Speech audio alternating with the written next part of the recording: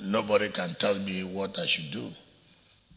I represent the state, so I have a right to speak the mind of my people. So if, because I said I'm not going to participate in whatever they call, I don't know the name, I don't know that I'm not going to participate. You don't need to kill me. I can't participate because I have no land. The little one I have said I'm doing agriculture. So if I give it out, where's the agriculture I'm going to do? But if they say that they want water,